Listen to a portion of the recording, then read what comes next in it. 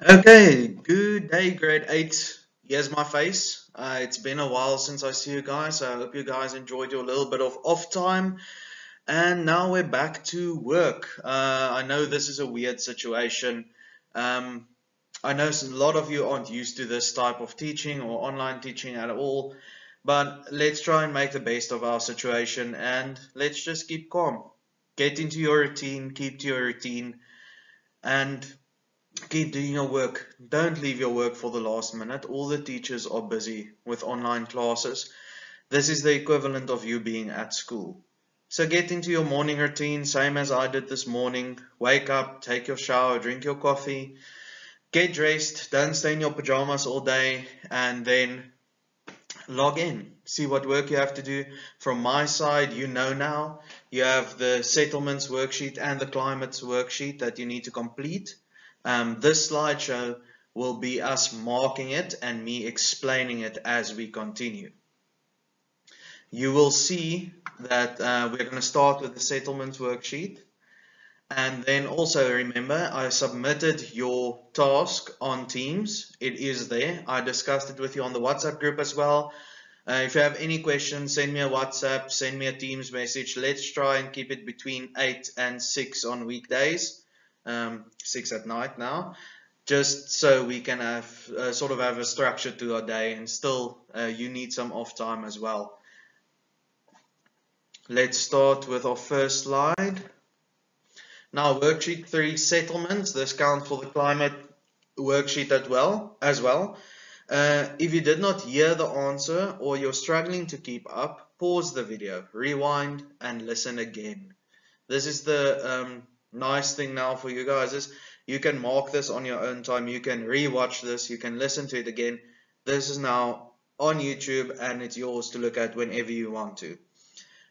You are expected to show corrections when you return to school. There will also be spot checks. Oh yeah, no, excuse the spelling mistake. Spot checks done by me via WhatsApp or Teams. So how that's going to work is by the 6th, you need to be completed with the worksheet. After you're done with this, by the 14th, you need to be completed with the marking of the two worksheets. Once you're done marking the two worksheets by the 14th, on the 14th I will send random of you numbers, messages, asking you to send me a picture of a specific question that you're going to need to reply to, showing me that you did it and that you made your corrections there as well. Do not just go and copy the memo. Question 1, worksheet 3, settlements. Explain what is a settlement. Now we get two types of settlements. We get rural settlements and urban settlements. Pretoria East, where we live, or well, where we live in Pretoria, is mostly an urban settlement. Those of you living closer to the Kameelfontein area on the outskirts of the Pretoria, that's verging on rural settlement. Here where I am now in Pongola, in KZN, this is a rural settlement. It's farms. Rural settlements are classified by being there's a lot of space between the houses, where urban settlements it's closer compacted to each other. If we look at the CBD, the buildings are right on top of each other, and if we look at the suburbs, we can see suburbs and security estates. Most of you stay in the suburbs or security estates. They are spaced still close to each other compared to a rural area where you have massive hectares of farms with houses spread throughout the area. There are different ways to classify settlements. Rural settlements are sparsely populated, so not a lot of people live there, and mostly agricultural, like where I am now on a sugarcane farm. Whereas urban settlements are densely populated and are mostly non-agricultural. So this is usually our service industry. We discussed this previously when we looked at trade and transport. We get our three main types of activities: our primary, our secondary, and our tertiary. Primary being agriculture and mining, the getting the natural resources, the raw product.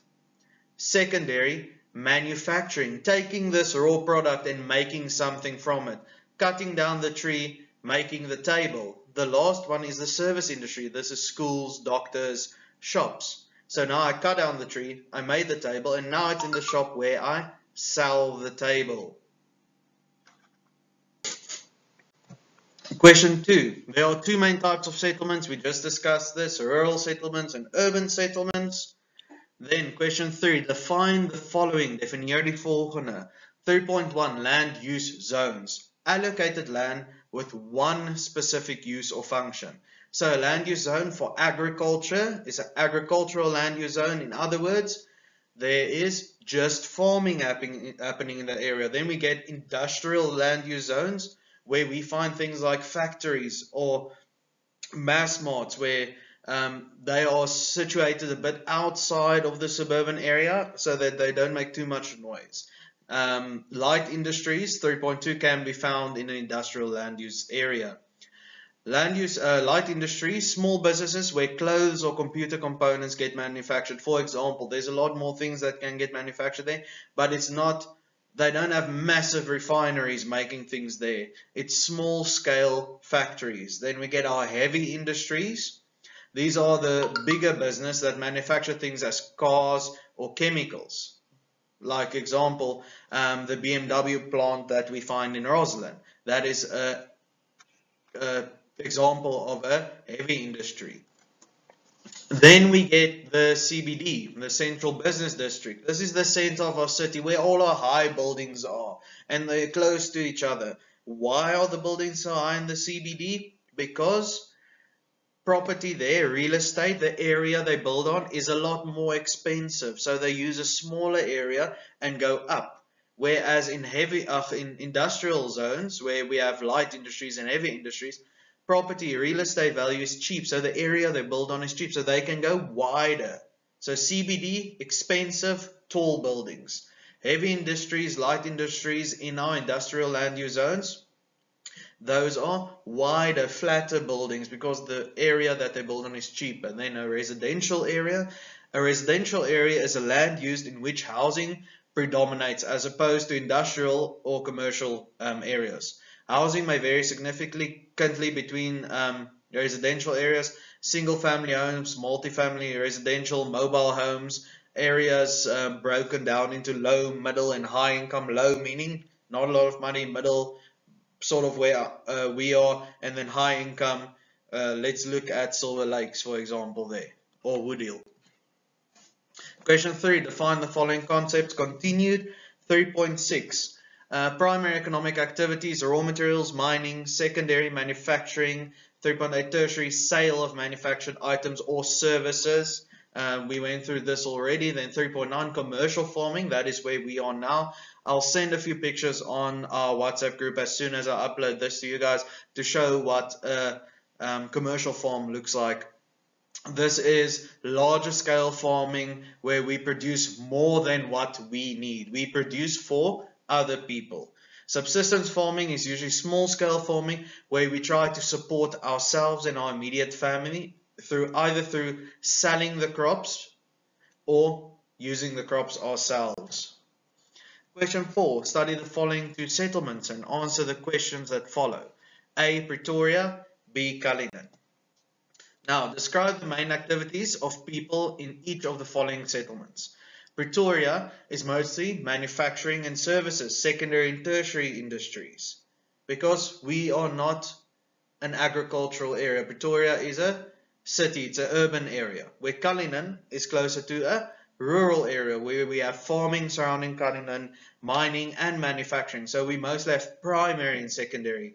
We do have some tertiary. For instance, there is a dentist in Cullinan. So in other words, there is some tertiary, but they're mainly primary and secondary.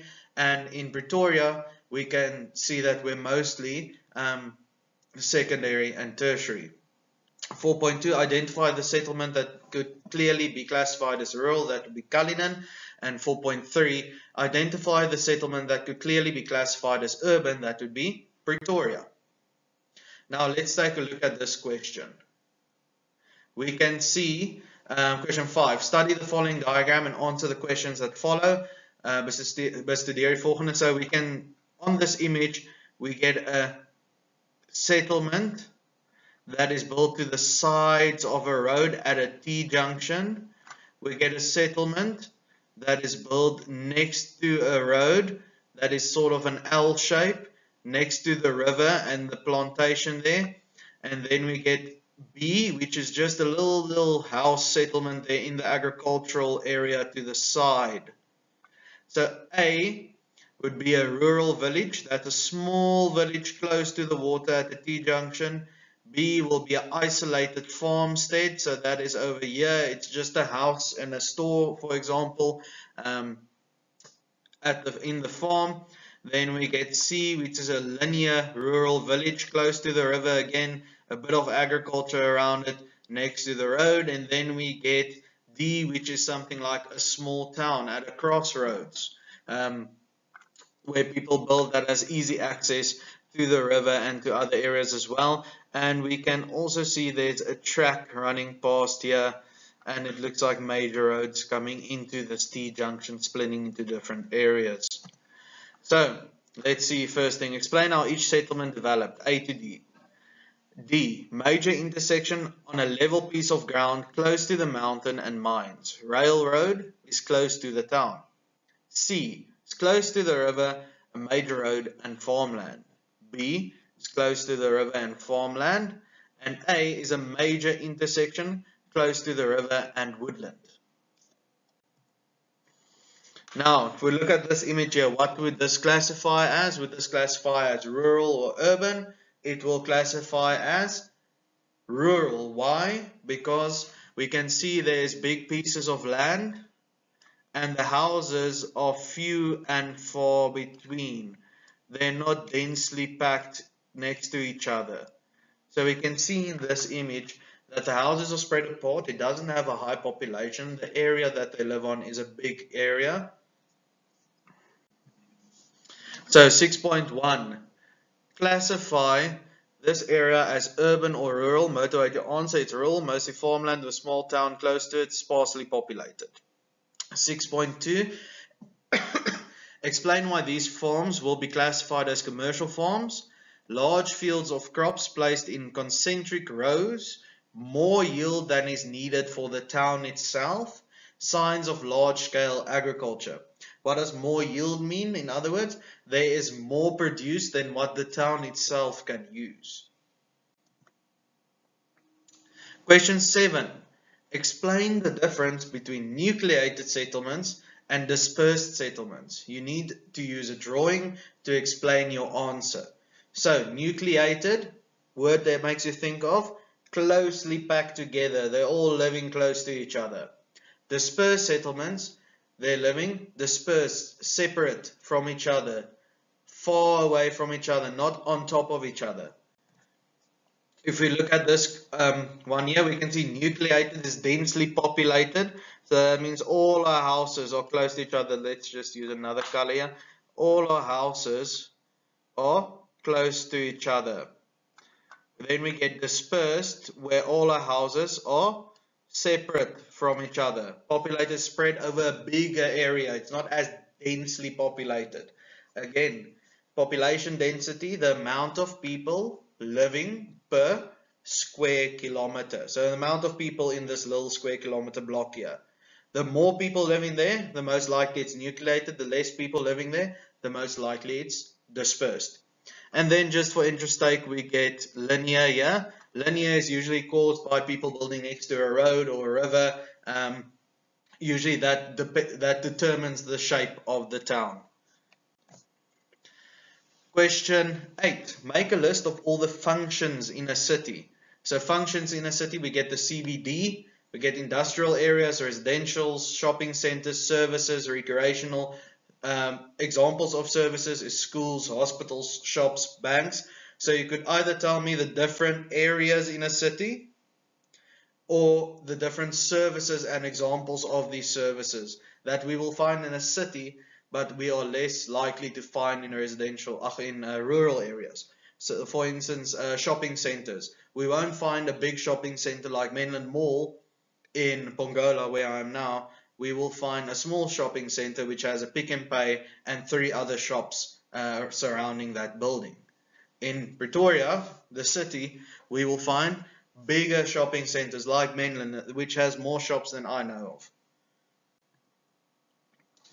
Question 9. Copy the following diagram and then identify the following land use zones in the city. So the diagram you received was just the outline where you had to complete it. Now, we talked about the CBD has high buildings because it's expensive to build there. They need a small piece of land, so they build up. Now, the closer we get to the outskirts of a city, the cheaper land becomes and the more flattened it becomes. So let's see, we have the CBD in the middle, which is our tall part. You can see that there. Then we get our heavy industries, usually close to the CBD, to deliver.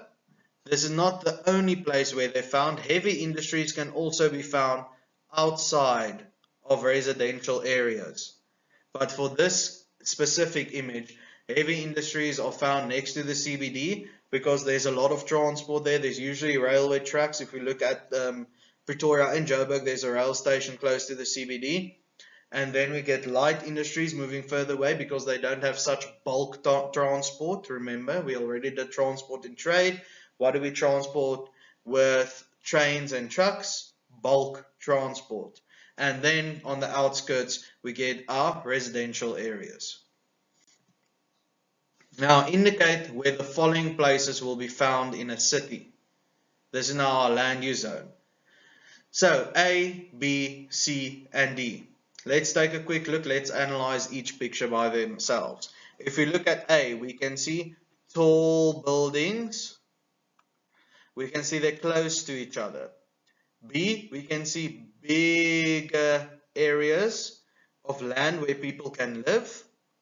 And we can see high walls and big houses. This usually tells me this is a high income area. Then if we look at D, we get our smaller houses with a small fence on the outside. This is most likely our middle income. And then we get C, which is our very small houses. We can't see fences around it and they're very close to each other. So this would usually be my low income housing. So A is my CBD, my central business district, all buildings. B is my residential, my suburbs. D should be close to a heavy or light industrial area. And C on the outskirts of residential areas, informal settlement. So D, the smaller houses close to, if you look at Wonderboom Airport and Roslyn, the area surrounding Roslyn are smaller houses, smaller yards, not that high walls, because they're close to a heavy or light industrial area. So it's mostly people that work in that area that stay in the Roslyn or close to the factories itself. B will be our suburbs in the outskirts, and C are informal settlements. Again, B can also be high income, D can be middle income, and C can be low income. Question 11. Identify the land use zone numbered A. That would be our CBD, our central business district. 1.2. Alexandra is an informal settlement. Explain what is meant by this.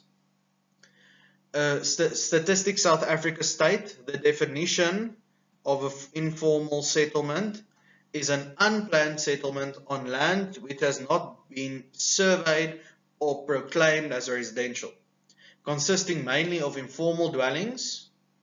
So, a definition of informal dwelling, a makeshift structure not approved by the local authority and not intended to be a permanent dwelling. So, most informal settlements start. How do a formal settlement start? They come with a plan where they're going to build the road. So they lay out where the roads are going to come, where they're going to lay the sewage pipes under the ground, where the water pipes are going to go, and where the electrical cables are going to go. Then they put that out, then they build the houses. All these houses are signed off by the municipality and engineers saying, this is a house, you can stay there. This is a formal settlement. An informal settlement usually starts with a few, informal dwellings on it. No roads. The roads get formed afterwards because they leave space between the dwellings. That's why it's usually very narrow roads. You'll see all the electrical cables running overhead. There's no underground pipes for water or sewage. So usually you have central water points where they can go get water. Or you would have a central point as well for the toilets, for the bathroom facilities. If we look at Khayelitsha in Cape Town, they are very unfortunate to be using a bucket system. So they have toilets separate from their houses outside with a bucket that they basically do their business in, and that gets taken to a central point and thrown away because they built there before there was roads, sewage, water and electricity laid out. Question 11.3. Identify 2 issues that people in Alexandria are facing. So, your answers will differ to this. If you look at the image, no or sparsely situated primary services such as water, refuge removal, major roads, electricity, and sewage systems. This is what we just talked about. The issues they're facing is there's no main roads there for easy access. It's hard to get in and out. There's no readily available water. They can't just walk into their house and open a tap and water comes out. There's no refuge removal. Like we put our bins outside of a house and someone comes to pick it up. Does not happen there. The electricity, there is electricity, but most of it is illegal connections. It's a fire hazard. It's a bunch of poles running over these informal dwellings. And there's no sewage system, so they have to make use of separate areas, allocated areas where they can use a bathroom. Imagine being in your own house. There's no tap. There's no bathroom.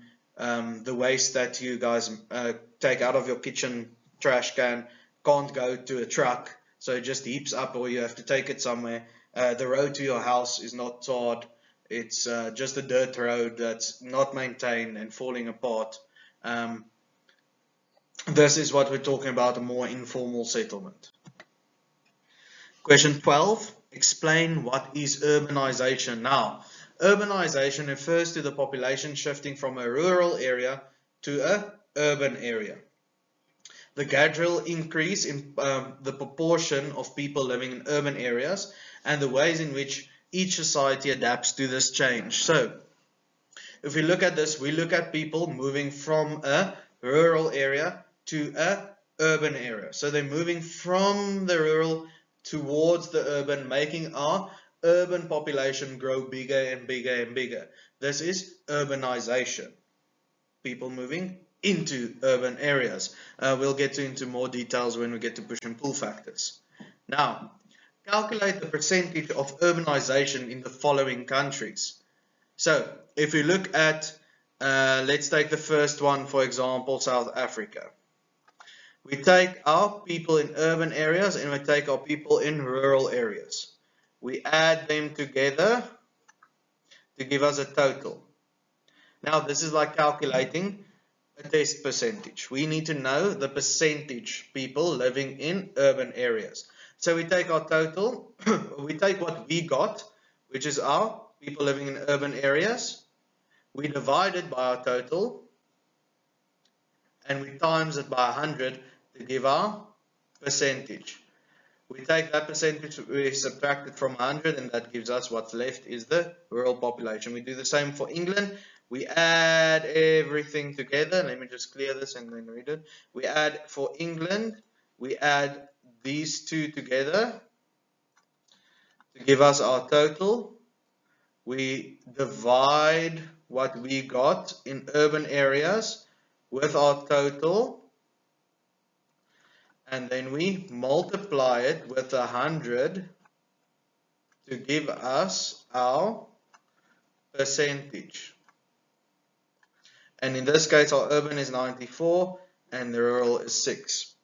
And you can do the same for Botswana. What can we see here clearly? We can see that South Africa is more urban population than rural, a bit more than Botswana. In other words, this is also a measurement of how economically developed the country is. I'm not saying we're more economically developed than Botswana. The Pula is stronger than the Rand, but our infrastructure and our urban areas are better. Where our economies are based on different things, which we'll talk about more in grade 9. England has a very high urban population and a very low rural population because they're a first world country. Now, question 14. Reasons for urbanization include a number of push and pull factors. So, push factors, pushing people away from rural areas. Pull factors, pulling people towards urban areas. So pushing away from rural, pulling towards urban. So push factors for rural areas: few services, lack of job opportunities, sometimes an unhappy life, poor transport links, natural disasters, wars, shortage of food. This is now an all-encompassing thing. This is not necessarily each and every one of this will be there, but there's few services there because there's less people there, so the municipalities don't get enough money from that area necessarily to provide services. If we look at our school, we pay for our own refuse removal at the school. We don't have, like at some of our houses, a truck stopping there, they're taking your bin, they're leaving your bin and they're going. We have to sort our own refuse removal. And then pull factors towards urban areas are access to services, better job opportunities, more entertainment facilities, better transport links, improved living conditions, and hope for a better way of life, family links. So they're hoping that if they move to urban areas where there's usually more hospitals, primary, secondary, and tertiary education, in other words, universities, primary school, high school, universities, medical care, more post offices, running water, more services are provided in urban areas, as well as there's usually more and better job opportunities, more options. So that's why some people move to urban areas for their jobs. Okay, question 15. List a couple of issues when too many people move to urban areas. So if there's too many people, now everyone's run away from the rural areas, they're now living in the urban area. But what happens? More and more people, we can't expand fast enough for all these people, so we get overpopulation. In other words, too many people staying in an area. We get less resources because there's more people using it. We're overwhelming infrastructure. In other words, more people are using the roads, the bridges, the everything that's already there, and it's causing congestion, for example, more traffic. Less jobs because there's more people coming in, more traffic. They need to build more schools. The healthcare systems, the hospitals they have can't cater for the amount of people there. The public service demand rises, and there's more pollution. This all because there's more and more people moving into urban areas. And that's that for the worksheet on settlements. If there's any questions, feel free to ask me anything on Teams or on WhatsApp. Like I said, let's try and keep it between 8 in the mornings and 6 at night. With regards to the task, anytime ask me a question. If you're struggling, send me a WhatsApp. If I still don't come right over WhatsApp, then I'll call you and we'll sort it out over call. I'm going to continue in this session over into our climate worksheet. If there's any issues, any questions, like I said, just send me a message. I do try and reply as fast as possible. Try and do it to the best of your ability and remember to make corrections. Now, let's move on to worksheet 4, climate. Okay, so continuing with worksheet 4, climate. Sorry, I just had to pause there to take a phone call. Now, question 1. There are a variety of factors that influence temperature and rainfall. Name and explain 5 different factors. You need to use drawings to support your explanation at each factor. Now, I've done this and I've discussed this briefly before in class during our revision. We need to look at our 5 different factors. First factor, distance from the equator. What is our equator? That's our 0-degree line that runs horizontally over Earth. Second one, distance from the ocean. So how far am I from the ocean? Third one, ocean currents. Fourth one, altitude. Altitude, in other words, how high am I above sea level in meters? And then the fifth one is relief, our mountains. So let's get into this. Distance from the equator, what can we see here? we can see that they give us our temperatures here at the bottom. The darker colors is our warmer temperatures. So most of the areas close to the equator is our warmer areas. So we can say the further we move from the equator, the colder it gets. Why is that? So if the sun's rays hit the Earth's surface at the equator, it hits it at a almost right angle. So it's focusing that heat on a smaller area. Where if we go further away from the equator, it hits it at a shallower angle. It spreads the heat over a bigger area, so it heats up slower, so it's colder. Distance from the ocean. If we're next to the ocean and it is a cold ocean current, we'll have, distance from the ocean. I'm now at ocean currents. If we're at distance from the ocean, different distance from the sea affects the temperature range at a place. The temperature range is the difference between the highest and the lowest temperature. Places near the coast have a smaller temperature range than places further from the coast. So why is that? If I am in Cape Town, if I'm in Durban. If I'm in Durban, my winters aren't that cold. Let's say it's 24 degrees. And my summers get quite hot. It's 37 degrees average. Now that is my temperature range between these two, my minimum and my maximum temperature for the year. That is my temperature range. Now why is that? Because there's an ocean there, and water, which is a liquid, heats up slower than land, which is a solid. So if I take a balloon full of water and I put a candle under it, then it will heat up slowly, it won't burst, because the water is taking up all that heat. If I put a balloon around a wooden block and I hold the wooden block over the candle, the balloon will melt, because it gets warmer quicker. So the ocean regulates this temperature. It takes in the sun rays and it slowly releases the heat again. The further we move inland, the bigger our temperature range gets, because we don't have an ocean regulating the temperature. So my colder temperatures, let's look at our school for example. In winter, it sometimes went down to -2 degrees when I got there in the morning.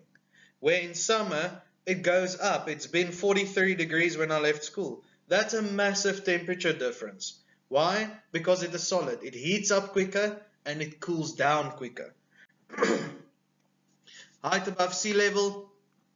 This just tells us that the higher we go, the colder it gets. Why? Because we're moving up high into the atmosphere. There's less atmosphere to take the heat in. So usually for every 100 meters, we have a normal lapse rate of 0.6 degrees Celsius. Ocean currents. If we have a warm ocean current like at Durban, we'll usually have warm, humid air blowing inland over the ocean, which means more rain, warm air, more plant growth. If we think about KwaZulu-Natal, we think about it looks very tropical there by Durban, Sodwana.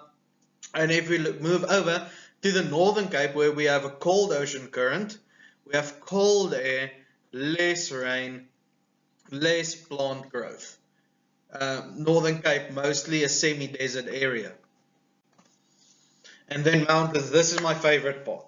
So this combines a few of them together. We get the air blowing to the windward side of the mountain, going up the mountain. This air cools down the higher it goes. It's being forced up this mountain by the winds blowing from the side. So this wind forces the wind up the mountain.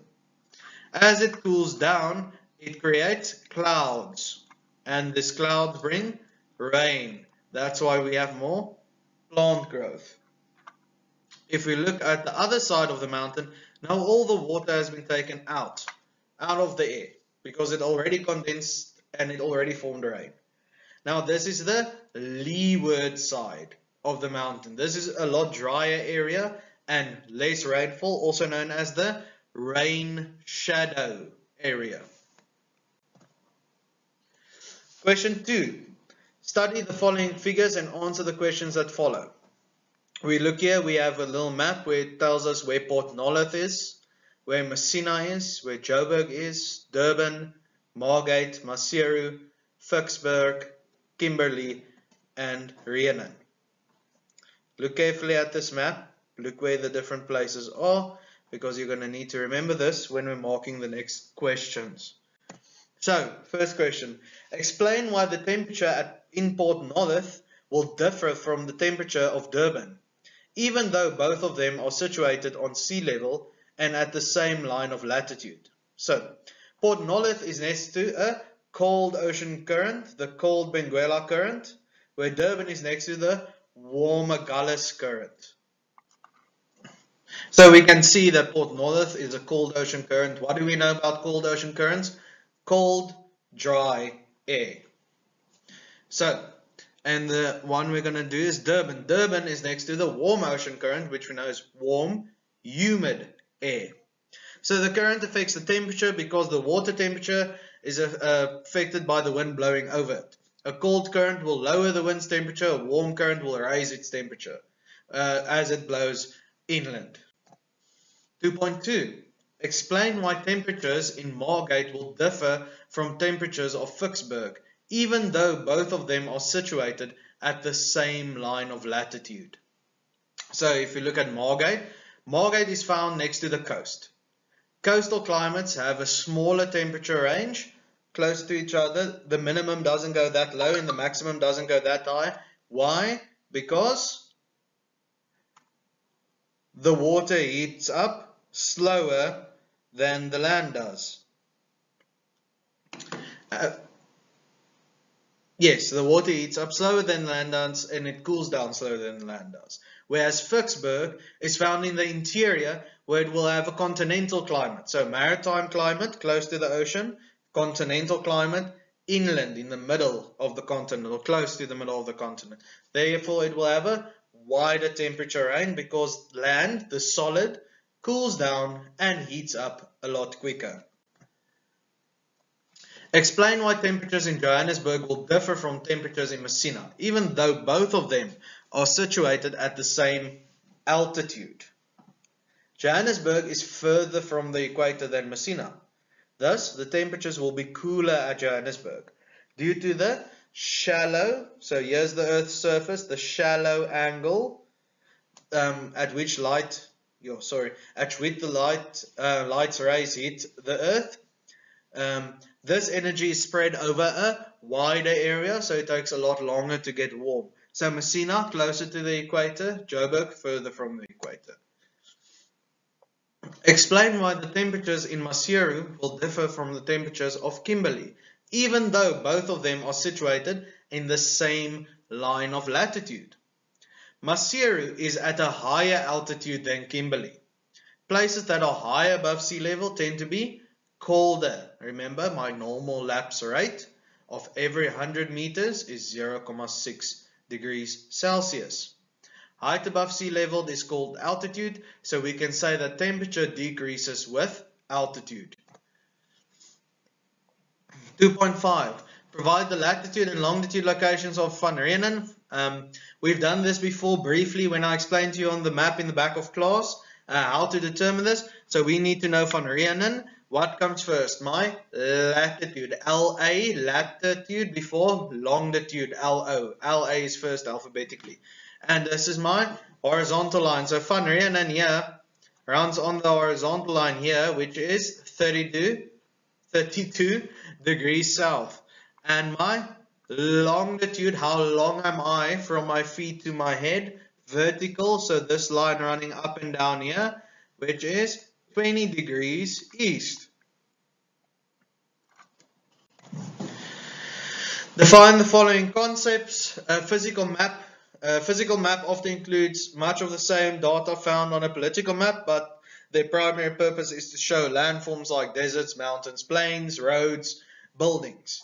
Plateau, flat area, a fairly level area of land on the high ground, like we live in the high veld on the plateau of South Africa. A mountain range. A mountain range or a hill range is a series of mountains that connect with each other on the high ground. Coastal plains is an area of flat, low-lying land adjacent to the sea or coast. So we get the sea, we get the coastal plains, we get the next one, the escarpment, which is our mountain ranges, and then at the top we get our plateau. Escarpment, a long steep slope, especially one at the edge of a plateau or separating areas of land of different heights. Now draw a map of South Africa indicating the following features on the map. The plateau, here we can see the central plateau. We can see the mountain ranges, including the Drakensberg mountain range, the Gr8 escarpment, which is made up of the Cape Fold mountain range. We can see the coastal plains here. In this area next to the coast, below the escarpment, will be our coastal plains. Our coastal plains here as well. And then our escarpment will be this ridge above. Calculate the daily mean temperature for the following places. So the first one, you take the minimum and the maximum, you add them together and you divide them by 2. Remember to indicate your degrees Celsius as well. This is my average temperature per day, and that will give me a total average temperature, sorry about that, of 26.25 degrees Celsius. Next one, 5.2, it will give us on the 22nd of the 1st, 32.5 degrees Celsius. Then it will give us 31 degrees Celsius, 0.5, 31, 32 degrees Celsius, 33 degrees Celsius, 32.5 degrees Celsius, and 33.5 degrees Celsius, giving us a mean average of 32.3 degrees Celsius. Question 5.3. Explain what factors of temperature will influence the places above. Now, in this case, it's height above sea level, how high it is. Distance from the ocean, one is close to the coast, one isn't. So one close to the coast, maritime climate. One further away from the coast is continental climate. And then distance from the equator. Pretoria, where we live, is far from the ocean. And then the equator is farther from the ocean. And then Maputo is closer to the ocean but also closer to the equator. Pretoria is also a lot higher above sea level than Maputo. Calculate the temperature range minimum and maximum for Pretoria and for Maputo. Pretoria 35 degrees maximum, minimum of 19, that will give us a difference of 16 degrees Celsius. And Maputo we have a 39 degrees maximum and a 26 degrees minimum, which will give us a 13 degrees difference. Question 6. Draw a bar graph and line graph of the following places on the same axis. Now, I know this question isn't very clearly stated. What it's trying to say is a bar graph for the rainfall and a line graph for the temperature. In this case, they were combined. So, what we're supposed to have here is a line graph, our purple line here.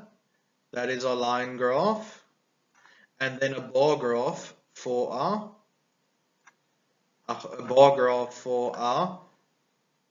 rainfall. Okay, let me just check it. Sorry, I didn't look at the index here at the bottom.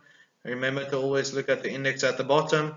Our rainfall is the red lines and the purple, and our temperature is the green line and the blue staff graph. So what can we see here?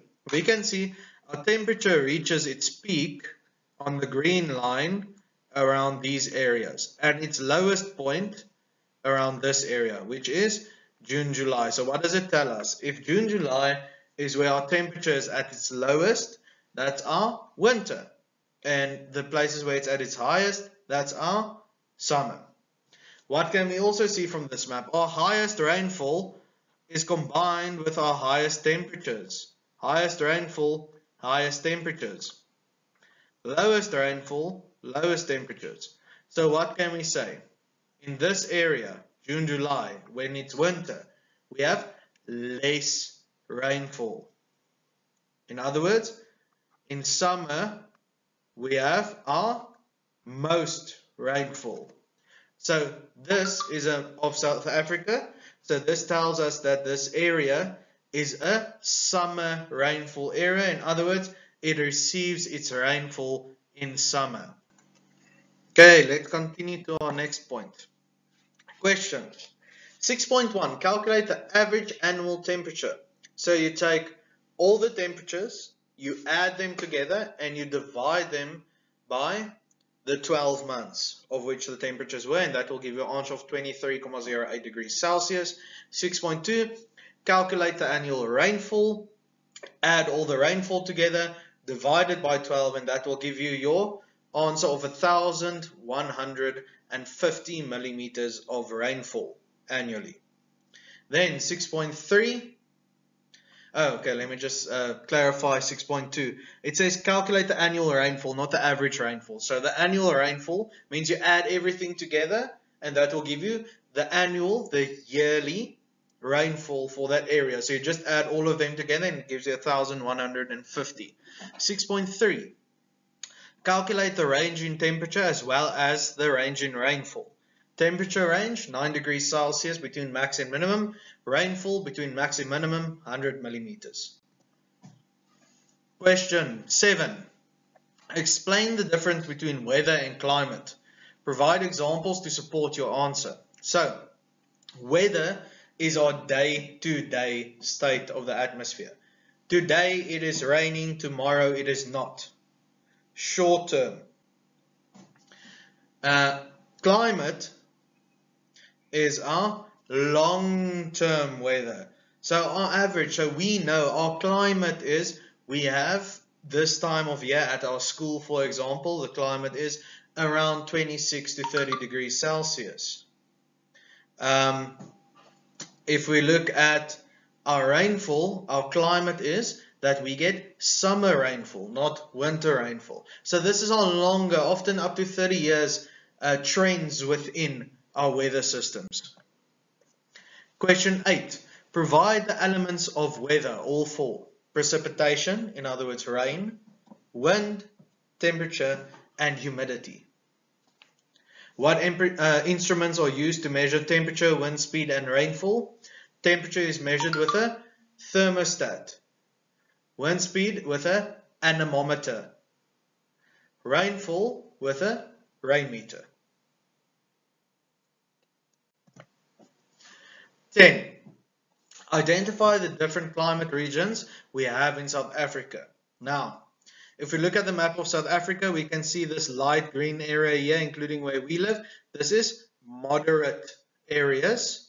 We have our yellow area, which is our desert areas. We have our dark green here at the bottom, which is our Mediterranean. And we get our light colors here, which is our semi-desert. Now, moderate, in other words, it is moderate temperatures, not too high, not too cold, and it rains. Semi-desert, it's dry. Desert, it's very dry. And Mediterranean, it's warm and wet winters. You'll understand why we say warm and wet winters,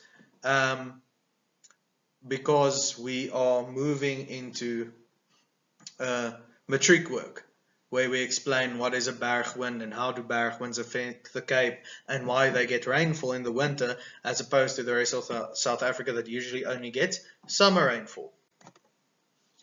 Now, 11. Provide 2 environmental issues regarding climate. There's a multitude of different ones you could have given here. Droughts, floods, mass movements, in other words, things like soil creep or a mudslide, anything where a lot of soil moves, a rock fall, that is mass movements. El Nino and La Nina. El Nino, lots of rain, La Nina, little to no rain. These are all environmental events that can cause issues regarding climate. You can also say things like food security gets less because of a drought. There's a lot of different answers. If you're uncertain about the answer, you're more than welcome to send me a message on Teams and say, question 11, climate worksheet, give me the question and then tell me the answers you've given. Then, number 12, explain the difference between a high pressure and a low pressure. A low pressure system has lower pressure at its center than the areas around it. So it makes what looks like a little bowl. There's almost nothing here. And the pressure is higher to the sides. As air rises, the water vapor within it condenses, forming clouds and often precipitation too. So let's look at the basics of a low pressure system. Let's not get into too many details. Earth surface. At the Earth's surface, there's air. This air, because it's hot, what happens to hot air? It rises. As it rises and circulates, it takes the air away, leaving an area of nothingness, low pressure. It circulates clockwise as it goes upwards. Now, a high pressure is the exact opposite. This is air that gets colder and sinks down, rotating anti-clockwise onto the Earth's surface, pressing down, high pressure, pressing down on the Earth's surface. And then I think this is the last question, question 13. What is a land breeze and a sea breeze? Now, during the day, we get a sea breeze, where the air on the surface, because it's a solid, heats up quicker, it rises. As it rises, it cools down and sinks. The air from this low pressure that gets left behind here, and this high pressure of the air sinking down here, air moves from a high pressure to a low pressure. Why? If you think about a balloon, if you blow up a balloon, the pressure in the balloon is high and the pressure outside is not. If you leave the balloon will deflate. So air moves from the high pressure inside the balloon to the low pressure outside of the balloon. At night, a land breeze, it is the exact opposite of the during daytime, the sea breeze, where the air cools down quicker because it's a solid surface. As it cools down, it creates a high pressure here because the air is pressing down on it. The high pressure air moves over here to the low pressure, where the air is warmed up by the ocean that cools down slower, and then it moves over again and it circulates in this motion the whole time. That's the end. Good luck. Keep focus. Any questions, please ask me on Teams or WhatsApp. Remember, for the final exam, or for the exam, you must know the different climate regions of the world. That's on the map in your textbook, same as the map I used in the slideshow. You need to know how to interpret a climate graph. Take a look at that again in your textbook. I explained it already within the climate worksheet as well. If you're struggling, please ask. If for some reason this time gets extended further, closer to the exams, I will make more videos for you guys explaining more key concepts and revising previous work, as well as scheduling a live question and answer session for you guys where you can ask me questions about the work. For now, stay safe, and I hope to see you all again soon.